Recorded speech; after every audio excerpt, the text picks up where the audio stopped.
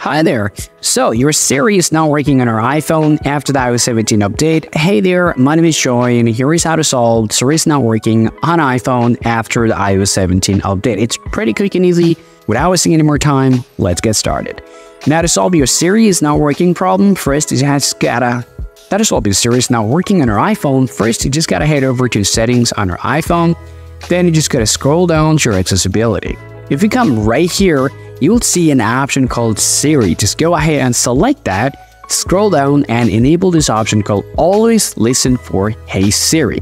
Just enable it and also enable the announce notification speaker if you want to use it for your iPhone. Also enable Siri type if you want to use it with your Siri. Now get back here and you will now actually need to find out the Siri and search option or settings. Just head over there. And first enable listen for Siri. It should be enabled with Hey Siri, or it should be enable a Siri or Hey Siri option from here. And check whether it is going to work after selecting Hey Siri or not. Now once you've done that, the next thing that you got to do here, you just got to scroll down here and just tap Siri and detection history. Tap delete Siri and detection history. Tap delete it. And now it says your request is being processed. Well, once you've done that, guys, just get out of here and just try to restart your iPhone. Now, after that, most likely your problem is going to be solved. Now, let's say you have done that, but it's not working and you cannot really use your Siri. The next thing that I'll tell you guys to do is check your microphone.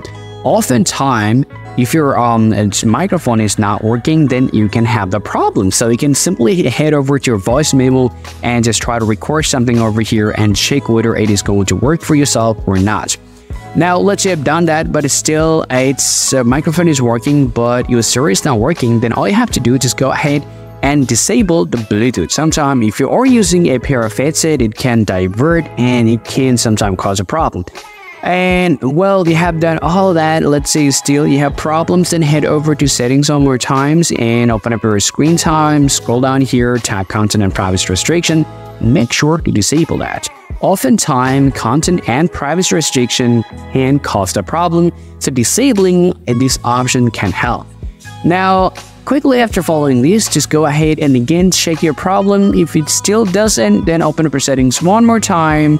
Open up your Siri and search. You have to reset up the whole things all over again. So you can tap listen for Hey Siri, select that and tap and follow along, and after that your problem is going to be solved. Well, even after following all the process, if it still doesn't work for you, then lastly just head over to your settings and you want to scroll down here, tap general and tap transfer and reset iPhone, tap reset and select reset all settings.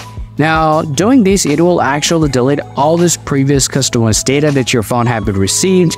And quickly after doing this, just reopen your settings and open up your Hey Siri and search. And make sure you're actually selecting Hey Siri or Hey Siri is enabled on your iPhone.